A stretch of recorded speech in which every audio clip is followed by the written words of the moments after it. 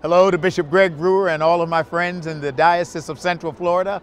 On this, your 50th anniversary year, I bring you greetings from your brothers and sisters throughout the Episcopal Church. And I'm looking forward to being with you for your 50th anniversary celebration and for your upcoming revival. Yes, there are revivals in the Episcopal Church, and I'm looking forward to coming and being with you for yours. As you can well see, I'm here at a skating rink, and there are folk all over the place, and there are people all in the neighborhoods.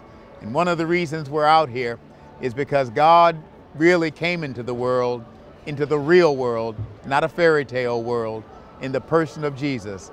And Jesus came to show us how love is the way to live and how we can live the life that God intends for all of us.